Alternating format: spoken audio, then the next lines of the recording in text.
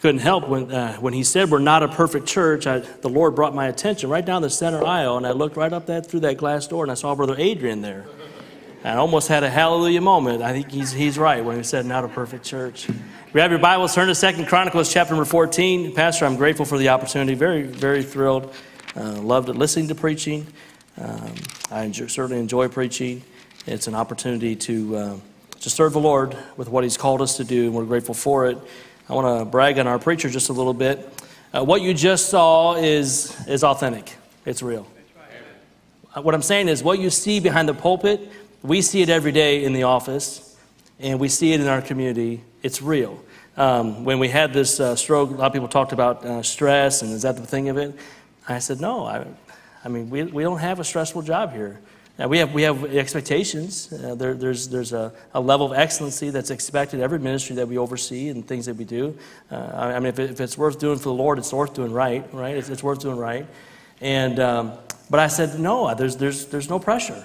There's no big numbers. We're not always focused on the numbers. There's no pressure. There's no micromanaging. What you see is what you get with our pastor, and I think that's powerful. You don't find that everywhere. You just don't. And Pastor, we're glad to have you home. Look forward to hearing you preach, and would have been happy to sit there and listen to you some more there. 2 Chronicles chapter number 14. We're gonna work our way through just these 3 chapters on the life of Asa, and got a couple things we'll talk about here towards the end by way of making application.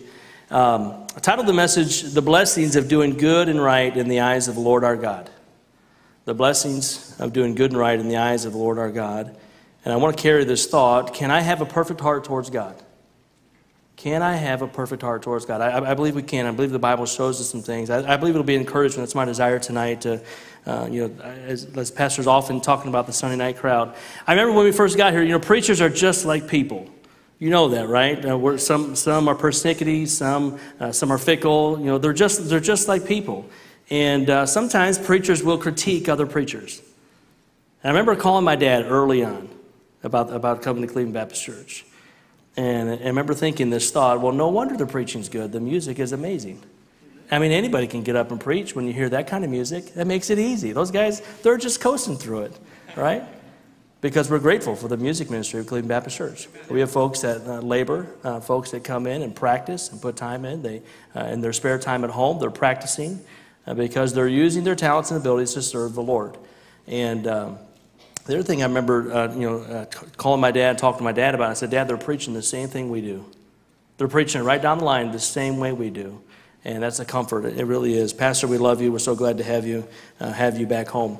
2 Chronicles chapter number 14. I want to work our way through the life of King Asa. I believe God gives us some things. He really has an exciting life. There's some things in his life that can be a help to us and apply to us here in 2022. As a church family, our theme for this year is "Our Eyes Are Upon Thee," and that comes from Jehoshaphat's prayer in 2 Chronicles chapter number 20. And I want you to think about this. While our eyes should be, and they are upon the Lord, we better know this, that his eyes are upon us as well. His eyes are upon us. And we'll talk about that because I believe there's blessings of doing that which is good and right in the eyes of the Lord our God. So tonight we're going to look at the life of King Asa. I want you to notice here in 2 Chronicles chapter number 14, look with me in verse number 1 and verse number 2. The Bible says here, "So Abijah slept with his fathers, and they buried him in the city of David. And Asa his son reigned in his stead, and his days the land was quiet 10 years. And Asa did that which was good and right in the eyes of the Lord his God." I want you to notice as we get started here that he's off to a good start. He's born into a king's family, not just any king, but a king of David from the tribe of Judah. He's a direct descendant from the bloodline of King David. And I got to thinking about that. Well, wait a minute. I think we have some similarities with Asa. Weren't we born into a great family? Weren't we born into a royal family the day we trusted Christ as our Savior? Romans chapter 8, verse number 14 tells us, "For as many as are led by the Spirit of God, they are the sons of God. For we have not received the spirit of bondage again to fear, but ye have received the spirit of adoption, whereby we cry, Abba, Father. The Spirit itself beareth witness with our spirit that we are the children of God. And if children, then heirs, heirs of God, and joint heirs with Christ, if so be that we suffer with him, that we may also be glorified together. You and I, the day we trusted Christ as our Savior, we were born into a king's family. We have a lot to be thankful for today. I think we can relate to this idea of being off to a pretty good start. He's born, you and I today, if you're here today as a citizen of the United States, we live in a free country. We have the ability to serve the Lord. We have religious liberties. We have freedoms that we can enjoy. There's things that God has allowed us to do. God has given us a goodly heritage. We could relate with King David, and when David penned the words in Psalm chapter 16, verse 5 and 7, "The Lord is the portion of mine inheritance and of my cup. Thou maintainest my lot. The lines are fallen unto me in pleasant places. Yea, I have a goodly heritage. I will bless the Lord who hath given me counsel. My reins also instruct me in the night seasons." He was born into a good family, but he was born into a king's family, but his dad was a pretty good king. As we read through the books of 1st, 2nd Samuel, 1st, 2nd Chronicles, 1st, 2nd Kings, we get this up and down of good kings, bad kings, good kings and bad kings. Well, his dad, Abijah, was a pretty good king. Look with me in chapter number 13 and look at verse number 4 and verse number 5. They have about 800,000 from Jehoshaphat, the northern 10 tribes, Israel. About 800,000 are coming up against Abijah and his group of about 400,000. They're from Judah and Benjamin. Listen to what he says. "And Abijah stood up upon Mount Zemaraim, which is in the Mount Ephraim, and said, Hear me, thou Jeroboam, and all Israel. Ought ye not to know that the Lord God of Israel gave the kingdom over Israel to David forever, even to him and to his sons, by a covenant of salt?" Look down to verse number 10. He says, But as for us, the Lord is our God, and we have not forsaken him. And the priests which minister unto the Lord are the sons of Aaron, and the Levites wait upon their business. And they burn unto the Lord every morning and every evening, burn sacrifices and sweet incense, and shewbread also set they in order upon the pure table, and the candlestick of gold, and the lamps thereof to burn every evening. For we keep the charge of the Lord our God, but ye have forsaken him. And behold, God himself is with us for our captain, and his priests with sounding trumpets to cry alarm against you. O children of Israel, fight ye not against the Lord God of your fathers, for ye shall not prosper. Look down at verse number 18. Thus the children of Israel were brought under at that time, and the children of Judah prevailed because they relied upon the Lord God of their fathers. Now think about this. Asa's off to a pretty good start. He's born into a pretty good family. He's born into a king's family, and not just any king, a king from the tribe of Judah, from the bloodline of David. And this is a good king. This is a king that's led the people to rely upon the Lord. He's had a pretty good example to follow. And I think you and I today, if we took inventory, we could look around this room. Even tonight, we could look around this room and we can see some faces that have been a tremendous blessing in our lives. We can see some people that have given us a good, godly example to follow of faithfulness, of steadfastness, of just unshakable faith. We can see that. Much like Asa, you and I sit here today, and we have been off to a pretty good start. But I want you to notice that this grew into his own personal faith. Now, this is important because we look at verse number 2 of chapter 14.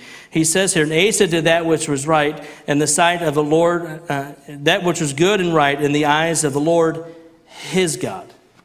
You see, there came a point for Asa in his life when he looked around and he saw, hey, I'm born into a pretty good family. Things are pretty good to be the son of a king and to be able to hold on to this promise that we have for our family through the bloodline of David. This is a pretty good thing. But at some point, he looked at his daddy's faith and said, you know what, this just isn't enough. I need to now make it mine.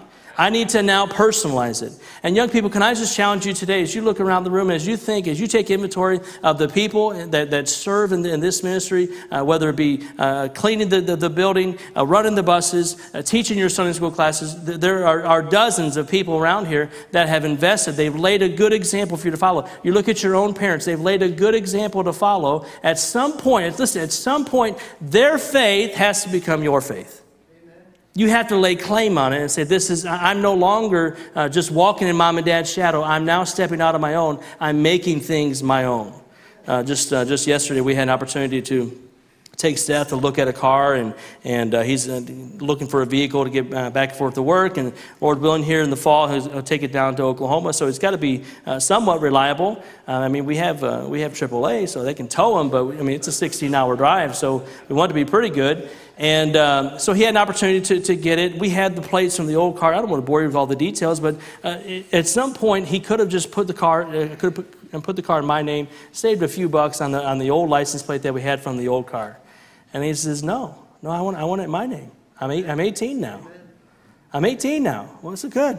It's your car. Put it in your name. I don't care. Good for you. Waste your money. Give it to the state of Ohio. I don't care. Right? But there's just something about a man, 18 years old. A young man stepping up and saying, you know what, this is my responsibility.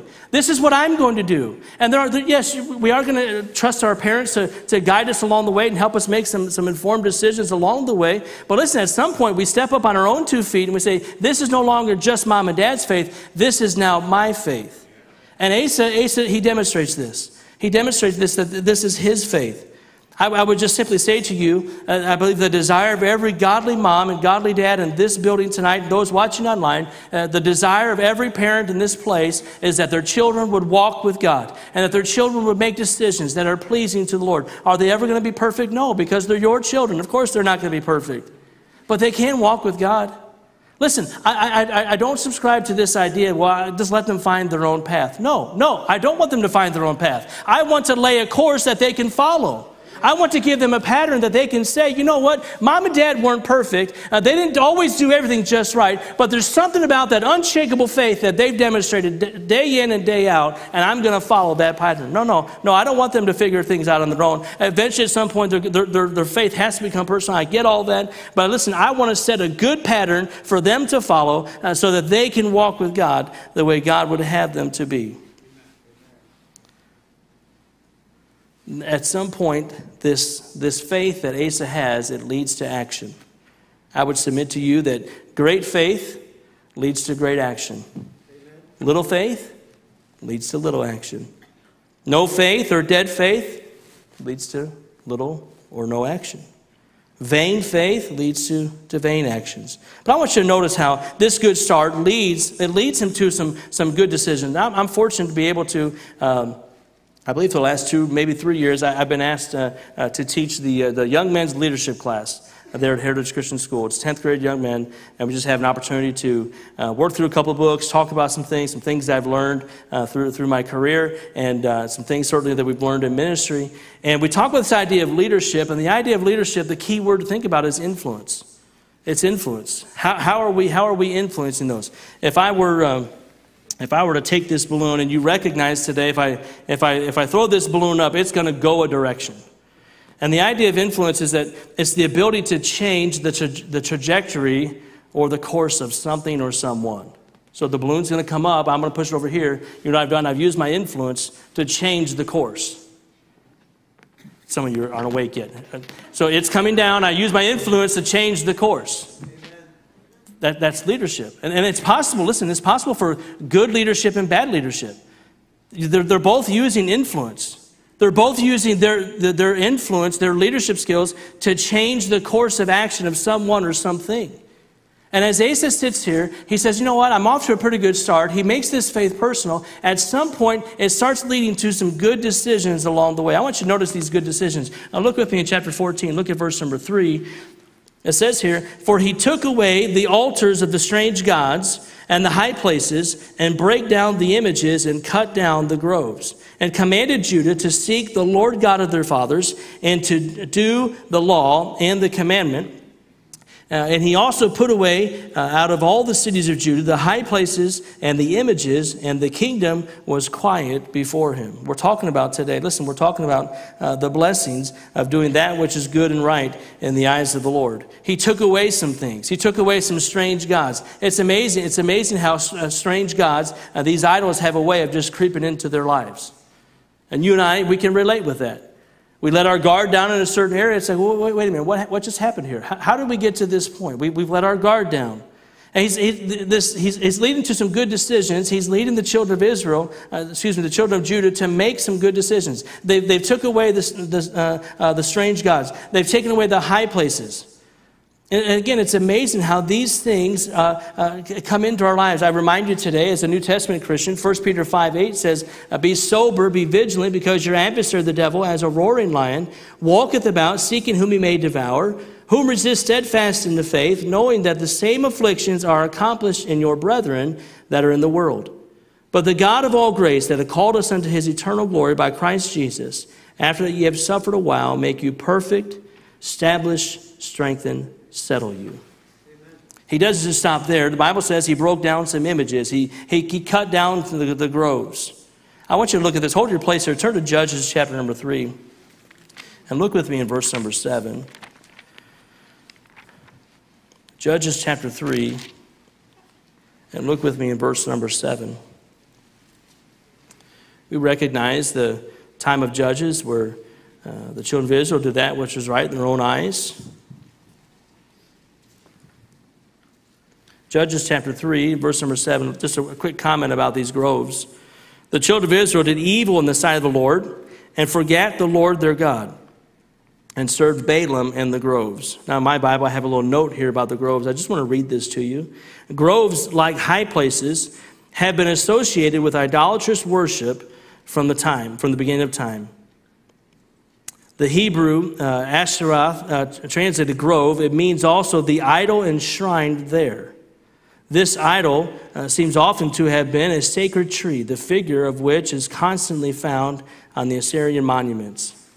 The children of Israel they've built a habit of having these groves, of having these places where they can worship. And again, that's from the influence of the world that came in. And Asa says, you know what? God's given me a wonderful family to come from. I've learned some things from my dad. It leads to some good decisions, and he gets rid of all these things. And you and I would celebrate it. We would say, good for you, Asa, that you've done this. This is a wonderful thing to do for your family. This is a wonderful thing to do for the children of Judah, and eventually here, having a godly influence in the life of the children of Israel. But I want you to notice here the commandment that was given in Deuteronomy 16:21, thou shalt not plant thee a grove of any trees near upon the altar of the Lord thy God, which thou shalt make thee. At some point, this had become the norm. High places had become the norm. At some point, these groves had become the norm. At some point, these images had become the norm. It just became a part of life. Well, everybody's doing it. It's just the norm. Well, when revival sets in, Asa says, hey, listen, we're done with this. And no doubt there would have been many that celebrated, many that said, thank God for a godly king that stands up and does right. And no doubt there's some that stood back and said, you know what, we kind of like those things. Those things were kind of convenient for us. I mean, the idea of having a high place means that, we can go and worship on our own. We don't have to really go to the temple to worship. We can just do it here. It's a little bit more convenient for us. So Asa gets rid of all these things. And again, some probably rebelled against it. But I want you to know, he also makes some commands here. In verse number 4, he says here, he commanded Judah to seek the Lord God their fathers and do the law and the commandment. And then notice it's commandment singular. I believe he's referring to here Deuteronomy chapter 6 and verse 5, thou shalt love the Lord thy God with all thine heart and with all thy soul and with all thy might. You see, we're talking about the blessings of doing that which is good and right in the eyes of the Lord our God. And he says, you know what? We're going to seek the Lord God of our fathers. We're going to do the commandment. Again, in verse number 7, therefore he said unto Judah, let us build these cities and make about them walls and towers, gates and bars, while the land is yet before us. Because we have sought the Lord our God, we have sought him, and he hath given us rest on every side. So they built and prospered. There's the blessings. There's the blessings of faithfulness. They built and they prospered. They're at peace. They're not at war. This good start that led to some good decisions, and it also leads to a good strategy for battle. We could say it like this. His good start helped him make good decisions that prepared him for the battle to come. His good start helped him make some good decisions that prepared him for the battle to come. You see, I don't know what kind of battles you're going to face this week, but you mark it down and you're going to face them. Those of you going to camp this week, you're going to have some battles. Some may be, they're not going to be physical, but there's going to be some battles, some things that you're going to have to address, some things that God's going to touch in your heart. There's some battles, and he's prepared. He comes up with a pretty good strategy. I want you to look at this in verse number 8. And Asa had an army of men that bare targets and spears. Out of Judah, 300,000. Out of Benjamin, that bare shields and drew bows, 280,000. All these were mighty men of valor. You can see he's building up an army here, verse number 9. And there came out against them Zerah the Ethiopian with an host 1,000,000. That's 1,000,000. And 300 chariots. 1.3 million chariots coming up against roughly a little over 500,000. And came unto Mareshah. And Asa then went out against him. And they set the battle in array in the valley of Zephath at Mareshah. And Asa cried unto the Lord his God and said, Lord, it is nothing with thee to help, whether with many or with them that have no power. Help us, O Lord our God, for we rest on thee. Pastor just talked about that a little while ago. For we rest on thee, and in thy name we go against this multitude, O Lord, thou art our God. Let not man prevail against thee. I want you to notice he's telling me, listen, that's this idea of rest, it just means to support oneself. It means to lean or rely upon. These are the army's equipped, it's ready to go, and it comes down to it. We're going to call out to God, and we're going to ask God to help us do right. And if we read the rest of it, you'll find that God gives them the victory. This is the blessings. There are blessings to enjoy. Listen, there are blessings to enjoy when we do that which is good and right in the eyes of the Lord our God. And I want you to notice here, there's a good response to the word of God from the man of God. Look at chapter 15. Chapter 15 and verse number 1. The Bible says, and the Spirit of God came upon Azariah, the son of Oded, and he went out to meet Asa, and said unto him, hear ye me, Asa, and all Judah and Benjamin, the Lord is with you while ye be with him. And if ye seek him, he will be found of you. But if ye forsake him, he will forsake you. Now for a long season Israel hath been without the true God, and without a teaching priest, and without law. But when they in their trouble did turn unto the Lord God of Israel, and sought him, he was found of them. And in those times there was no peace to him that went out, nor to him that came in, but great vexations were upon all the inhabitants of the countries. And nation was destroyed of nation, and city of city, for God did vex them with all adversity. Look at verse 7. Be strong, therefore, and let not your hands be weak, for your work shall be rewarded. Notice the message that's preached. He says, listen, if ye will, then he will. I mean, things are going good in the kingdom. Asa is one of the good kings. He's doing a great job. He's doing that which was right, and that which is good and right in the eyes of the Lord. And God is blessing, and God is answering prayer, and God is responding in a very positive way. But notice the message that's preached to him. He says, listen, he's with you while you are with him. And I was reminded of James chapter 4, verse number 6. Draw nigh to God, and he will draw nigh to you. Cleanse your hands, ye sinners, and purify your hearts, ye double-minded. And then he goes on to say in that message, those 7 verses we just read, seek him and you will find him. I couldn't help but think of the Sermon on the Mount, Matthew chapter 7. Ask and it shall be given you. Seek and ye shall find. Knock and it shall be opened unto you. For everyone that asketh receiveth, and he that seeketh findeth, and to him that knocketh it shall be opened. The blessings of doing that which is good and right in the eyes of the Lord. He goes on to say that in that same time, same message there, those 7 verses, if you forsake him, he will forsake you. And he closes out this statement. He says, look, just be strong, and God will reward you for your labor. That's a hallelujah moment. That's a good thing. There's blessings to doing that which is good and right in the eyes of the Lord our God. Asa takes courage of this. We see this in look at verse number 8 here. And when Asa heard these words and the prophecy of Oded the prophet, the Bible says here, he took courage and put away the abominable idols out of all. Wait, didn't they already do this? Thought we already did that in the early part of the chapter, verse 14. Oh, it's because of that rebellious crowd. Remember when they had this revival?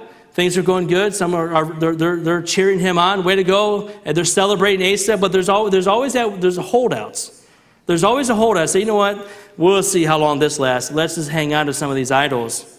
And obviously he's aware of it because the Bible tells us in verse number 8 that he put away the abominable idols out of all the land of Judah and Benjamin, out of all the cities which he had taken from Mount Ephraim, and renewed the altar of the Lord, and that was before the porch of the Lord. So he took courage and obeyed. He put away the he put away the abominable idols, and he renewed the altar of the Lord. But I want you to notice this. I came to this through my personal reading. Not everyone responds to the message of God in a positive way. Hold your place here in 2 Chronicles. We'll come back to it. But I want you to look with me in Ezra chapter number 6. Ezra chapter number 6. Actually, we'll look at verse number 5 first. Book of Ezra, chapter number 5. We'll look at verse number 1. And then in chapter 6, we'll look at verse number 14. I want you to think about this idea that not everyone's going to respond in a favorable way to the preaching of the Word of God. In verse number 1, the Bible says, Then the prophets, Haggai the prophet, and Zechariah the son of Iddo, prophesied unto the Jews that were in Judah and Jerusalem in the name of the God of Israel, even unto them. Now look at chapter 6, verse number 14. And the elders of the Jews builded, and they prospered through the prophesying of Haggai the prophet and Zechariah the son of Iddo. And they builded and finished it according to the commandment of the God of Israel, and according to the commandment of Cyrus and Darius and Artaxerxes, king of Persia. You understand what's happening here? They've started to rebuild the temple, and there's some persecution, and they're dealing with this. And these letters are going back and forth. The work starts, the work stops. Well, Haggai and Zechariah, they come and they begin to preach. They begin to tell them, hey, thus saith the Lord, the word of the Lord. And the Bible tells us that the elders of the Jews, they prospered through the prophesyings of Haggai. So then I began to ask myself, well, what was it? What does it mean to prosper? It just simply means to advance. It means having success, having favor. We're talking today about the blessings of doing good and right in the eyes of the Lord. And Asa has a prophet come to him, and he delivers this message, and he responds in a favorable way. And many times you and I, we have prophets, we have preachers come to us, and we're going to be held accountable for how we respond to that. So I went back and I kind of just did a precursor read of Haggai and Zechariah. Some main thoughts of what they preached on. Brother John Blankenship preached on Haggai. Consider your ways. That was his message to them, and that helped them. It didn't hurt them; it helped them. It encouraged them along the way. And then we come to Zechariah. A common theme through Zechariah says, "Let your hands be strong. God is with you." Sometimes God will give us the message just what we need at the right time. And we understand tonight the importance of the man of God to preach the message that God has given. So I want you to think about Asa's response. We see in his response that he leads Judah in the same way that he's led his own personal life. He says, listen, this is what's going to happen. We're going to obey God. We're going to obey the preaching that was given. I want you to look at verse number 12. The Bible says, and they entered into a covenant to seek the Lord God of their fathers with all their heart and with all their soul. So there it is. There's the covenant. There's the response to the preaching of the Word of God. To make a covenant, it means to make a promise, to make a vow, to hold to something. And the Bible says they did it with all their heart and with all their soul. Look at verse number 15. And Judah rejoiced at the oath, for they had sworn with all their heart and sought him with their whole desire, and he was found of them. And the Lord gave them rest round about. There's the blessings of doing that which is good and right. They have rest. They have peace. They have no war. There's something to be gained from it. There's something to be admired by this. He goes on to say in verse number 18, but he brought into the house of God the things that his father had dedicated and that he himself had dedicated, silver and gold and vessels. And there was no more war unto the 5 and 30th year of the reign of Asa. This idea of a dedication, it just simply means, it's a sacred thing. It's a sanctified thing. This offering that was brought, these gold and silver, it was dedicated. It was set apart for God, for the use in God's house. It's a great revival. It's a great time for the children of Judah. It's a great time for the children of Benjamin. Much has been said here, much to be desired here about their lives, about the blessings of God upon their life. And as I stand here today, as a husband, as a father, as a pastor, and as a Christian, as a believer, a member of Cleveland Baptist Church, I want God's blessings in my life. I'm not ashamed to say that. Oh, how I need them. If there's so many lessons we learned through this stroke thing, one of the biggest things that we've learned is just how truly helpless we are. Just how truly dependent we are upon the Lord. And I want God's blessings. And then I think from a corporate standpoint, I think about our church. And I think about the blessings that God has had on the Cleveland Baptist Church. And how I want, if the Lord allows us, the Lord tarries His coming, and I have grandchildren one day, how I want them to be able to walk into Cleveland Baptist Church and see the same blessings of God, God's hand upon this place. Because some people made some very similar decisions in the life of Asa. Said, you know what, God's given me a pretty good start here. God's done some great things in my life, and I'm going to make some good decisions, and I'm going to be ready to go, and I'm going to have a good response to the man of God and how God preaches in my life. I'm just going to do my very best to be obedient in these things. They're enjoying the protection of God, the provisions of God, and the peace of God. And I would submit to you that those are still blessings that can be found today in the Christian life. Amen. It's what I desire. Well, we turn to the next chapter, chapter 16. There's a transition here. It changes. It changes. Well, I'll just tell you flat out, he doesn't end well. He doesn't end well. Look at chapter 16. Look with me in verse number 1. Matter of fact, I considered even having a graphic come in and change my title to, instead of the blessings of doing good and right in the eyes of the Lord, how to lose the blessings of doing good and right in the eyes of the Lord. Look with me in verse number 1. In the 6th and 30th year of the reign of Asa, Baasha, king of Israel, came up against Judah and built Ramah to the intent that he might let none go out or come in to Asa, king of Judah. Get this in your mind. They're going to do an encampment. They're going to come against them, and they're going to bring the battle. He knows it's coming. He's already been down this road before. I mean, he saw it with his dad. His dad called out to the Lord, and they were able to get the victory. In his own life, he calls out to the Lord. He gets the victory there against the Ethiopians. Look at verse number 2. Then Asa brought out silver and gold. Well, what's silver and gold? The silver and gold they had dedicated. To who? To the God of heaven. For the house of the Lord. He brought out the silver and gold out of the treasuries of the house of the Lord and of the king's house, and sent to Ben-Hadad, king of Syria, that dwelt at Damascus, saying, there is a league between... A league? League is... excuse me. Look up the definition of a league here. I have it somewhere in my notes, and it's just too hard to see it. I can't find it. There it is. There it is. I underlined it. It means that was a trick my dad gave me. So when you have a hard time, just underline something that'll help your mind find it as we're getting through this thing. But a league it's a compact, it's a confederacy, it's a covenant. Amen. I thought the last chapter they made a covenant with God. I thought they had dedicated these things to God. Now, in a moment of time, Asa now has switched. He's taken these things that were set apart, these things that were holy, these things that were sanctified for God's use, and the consecrated things, and he's now taking them out, and he's using them to build a covenant with this king of Syria. There's a league between me and thee, and as there was between my father and thy fathers. Behold, I have sent thee silver and gold. Go, break thy league with Baasha, king of Israel, that he may depart from me. And Ben-Hadad hearkened unto King Asa, and sent the captains of his armies against the cities of Israel, and smote Ijon and Dan and Abelmam, and all the store cities of Naphtali. And it came to pass, when Baasha heard it, that he left off building of Ramah, and let his work cease. And Asa the king took all Judah, and they carried away the stones of Ramah, and the timber thereof, wherewith Baasha was building, and he built therewith Geba and Mizpah. And at that time, Hanani the seer came to Asa, king of Judah, and said to him, because thou hast relied on the king of Syria, and not relied on the Lord thy God, therefore is the host of the king of Syria escaped out of thine hand. Were not the Ethiopians and the Lubims a huge host, with very many chariots and horsemen? 1.3 million. You get that in your mind.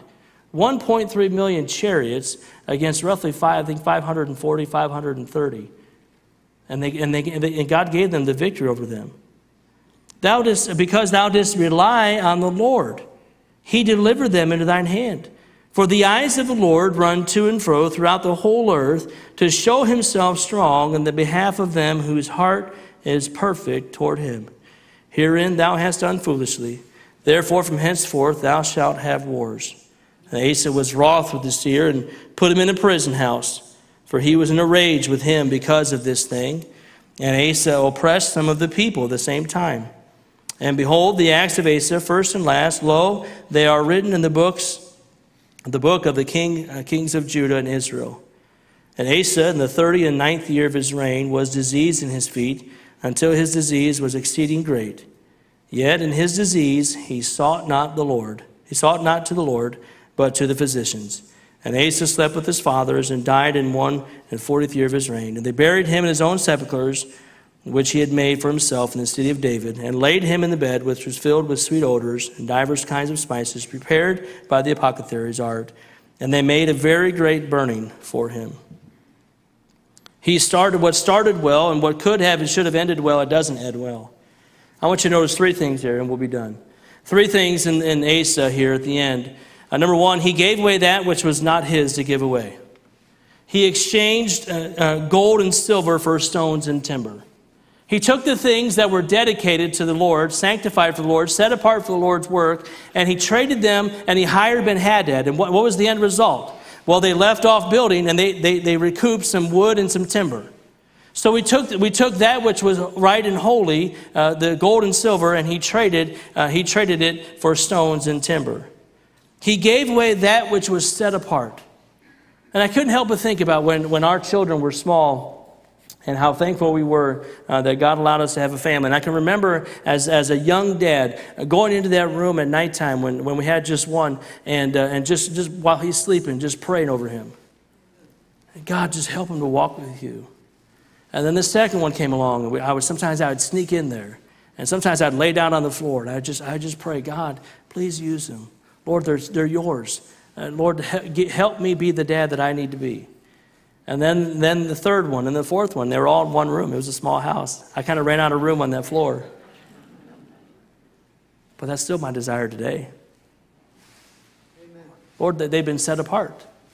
They're for your use. Do with them what you will. God, if you want to call them away, if you call them to the other side of the planet, maybe you'll take us with them. I don't know. Whatever you want to do, God, they're yours. God forbid that which was dedicated to God, that I would take them back. So why? So I can consume them, so I can hold on to them for me, so I can enjoy them? No. They've been set apart for the Lord. They've been dedicated to the Lord. I'm not going to give away that which is not mine to give away. They're the Lord's. Many a Christian they've given away that which was not theirs to give away. They've given away their testimony. Their testimony is supposed to be a witness for the Lord. And they've exchanged it. They've given it away. So the first thing we see here, that Asa gave away that which was not his to give away. The second thing here, he gave up on his covenant with the Lord. He makes a league. He makes a compact, a confederacy. He makes a covenant with the king of Syria. He relied on Ben-Hadad instead of relying upon God. He traded the eternal for the temporal. He looked out and he saw this great host, and he says, you know what, we just can't do it. We just can't do it. We did it before, and for whatever reason, he forgot all of that, and he says, you know what, I can make a deal with Ben-Hadad. He gave up on his covenant with the Lord. He reacted by sight, not by faith. The Bible tells us in 2 Corinthians chapter 5, verse 7, for we walk by faith, not by sight. I want you to see this also, number 3 here. He gave in to anger, bitterness, and pride.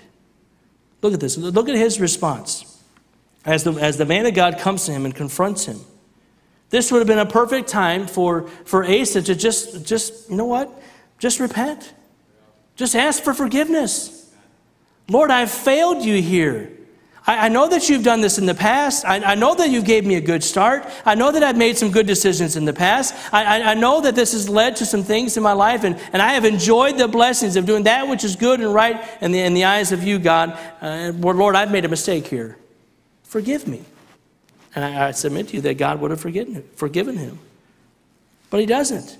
He doesn't. He gives in to anger. He gives in to bitterness and pride. The Bible says here that Asa, verse number 10, then Asa was wroth with the seer and put him in a prison house, for he was in a rage with him because of this thing. And he oppressed some of the people. He blamed the preacher. He oppressed the people. The Bible says here that he trusted in the physicians instead of the Lord. Look at verse number 12. Yet in his disease, he sought not to the Lord, but to the physicians. It kind of reminds us of this battle with Baasha. Instead of seeking to the Lord, he sought to Ben-Hadad. Can I just make an observation here? Think about unconfessed sins in your life, and you mark it down, they will show up time and time again. Amen. Unconfessed sins in your life will begin to become a pattern in your life. It'll become a behavior that you've just grown comfortable with. Unconfessed sin, every unconfessed sin sets a new precedent in our life that we're bound to repeat. Again, Asa should have repented, but instead he repeated his sin on his deathbed. But I don't want to end with a bad thought here. I don't want to end on a down, because I think there's an encouraging message here. I believe we can have a perfect heart before the Lord. I believe God shows us this. Look with me in verse number 9. For the eyes of the Lord run to and fro throughout the whole earth to show himself strong in behalf of them whose heart is perfect toward him. Amen. This word perfect, it means complete. Especially friendly, full, just, made ready. It means peaceable. The Noah Webster Dictionary defines it as complete in moral excellencies. And studying this out, the Bible tells us in 1 Chronicles chapter number 28 that David had a desire for his son to have a perfect heart. In chapter 28, verse number 9, and thou, Solomon, my son, know thou that the God of thy father, and serve him with a perfect heart and with a willing mind. For the Lord searcheth all hearts and understandeth all the imaginations of the thoughts. If thou seek him, he will be found of thee. But if thou forsake him, he will cast thee off. It was a perfect heart that Solomon requested for the children of Israel in the dedication of the temple. Solomon has this wonderful prayer in dedication of the temple, and then he gives a blessing to the children of Israel. In 1 Kings chapter 8, verse 59, let these my words wherewith I have made supplication before the Lord be nigh unto Lord our God. Chapter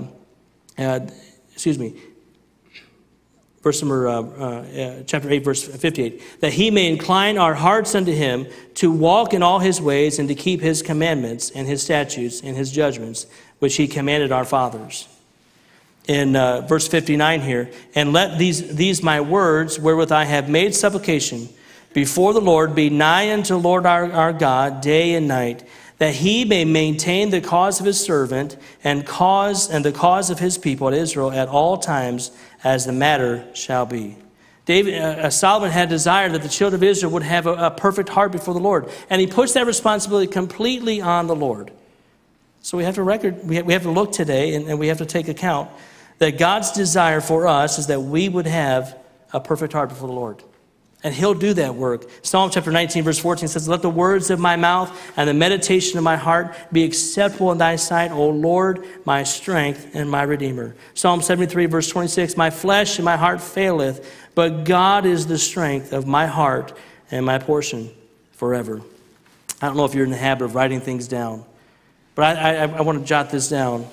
We're learning from those before us, and we're leaving a pattern for those behind us. In the life of Asa, he very clearly gives us an example of the blessings of God when we seek the Lord with all of our heart, all of our soul.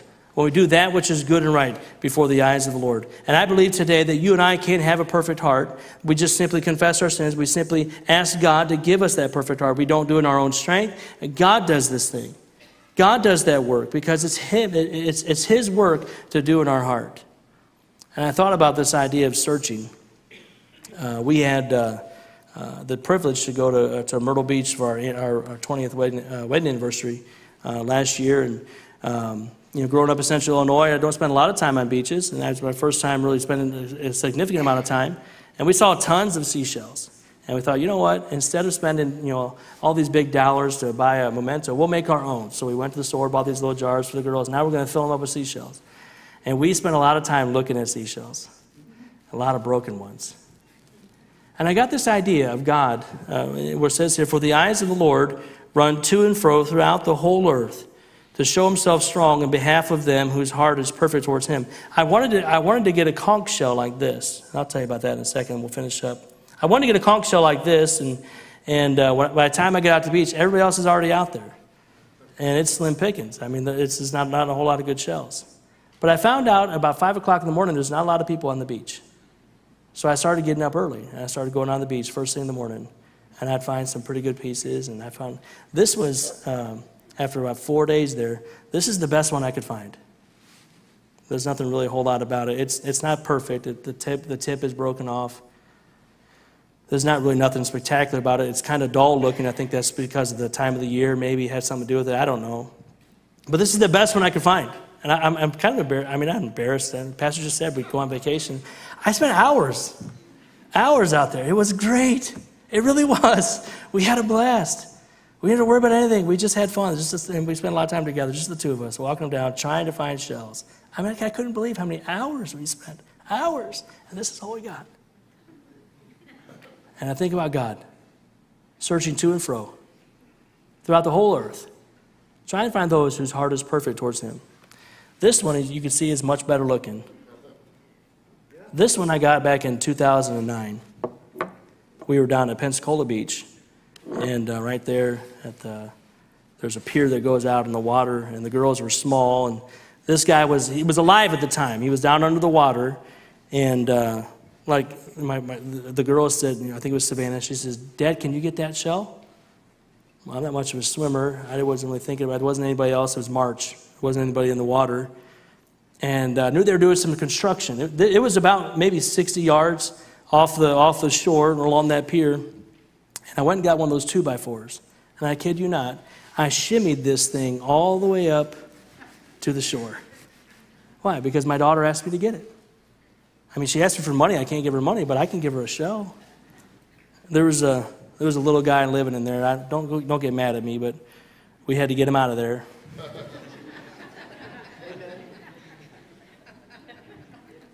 I buried that thing in the ground, and when we got home, a bunch of bugs would eat out all that stuff out of there, and then we shined it up.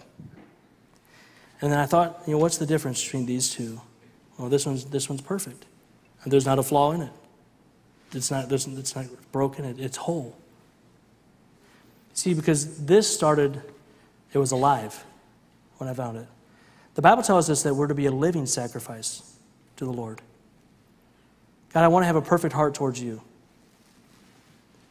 This was the result of really the leftovers, to be honest with you. Just kind of run up on shore.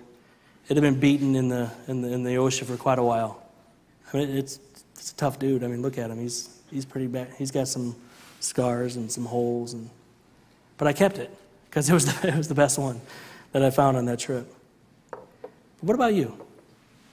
Are you willing to be a living sacrifice to the Lord? Because the Bible, listen, I believe with all of my heart the blessings of doing that which is good and right behind the eyes of the Lord, God has them for us. He has a desire that we would do that. And I just wonder tonight if you're here, and maybe you've given up that which you should not have given up. You've exchanged. You've made a covenant with God, and you've gone back on that covenant. And things just aren't like the way they used to be. Maybe tonight would be a good time to recommit to the Lord. Tonight would be a good night to say, God, I look back in my life these past few months, weeks, years, and I've exchanged that which I shouldn't have. I've given away that which I shouldn't have. I've given up. I've given up on some promises that I've made to you. And to be quite honest, I've given in to anger and bitterness and pride in my life. And God, here's the prayer tonight. I want to finish well. We learn a lot from Asa, don't we? He had a wonderful kingdom. He had a wonderful life. He just didn't finish well. How we need God's help to keep our heart perfect towards him, to keep our heart where it ought to be so that we can enjoy the blessings of doing good and right before the eyes of the Lord. We'll just